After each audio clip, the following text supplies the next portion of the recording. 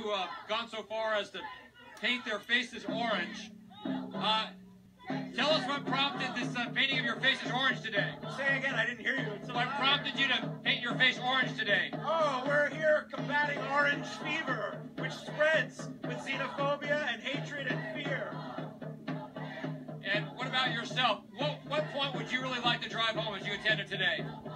Well, I think this whole thing is about the fact that these policies are not what the American people want. We want freedom of the press, we want inclusion for immigrants and refugees, and we want to make sure that our voices are heard.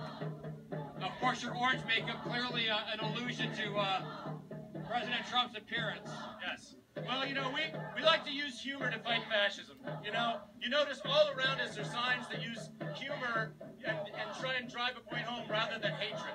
And yes, the fish stinks from the head down, and certainly our country right now is turning orange, and we need to stop that. So we'll go ahead and read some of the things it says on the sign. It says, symptoms include impaired judgment, swelling of the ego, prolonged handshakes. Also, we've got xenophobia, fear-mongering, knee-jerk reactions, and we also have the only known antidote is facts.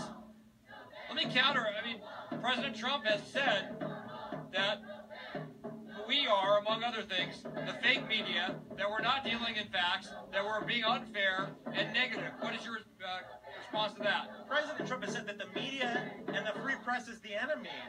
The enemy of what? The enemy of America. It's in the Constitution, freedom of the press. He's against the Constitution. And what would you say to people in the Trump administration who say that we absolutely have to tighten, I'll let you answer this, our borders because we've got a problem with previous terror incidents here, and we've got a problem, globally with people who are very dangerous leaving Syria, Iraq, and other parts of the Middle East?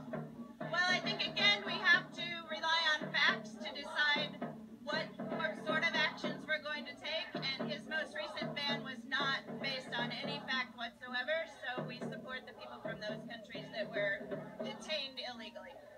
I'm curious, are you in the show business? Are you actors? Just what?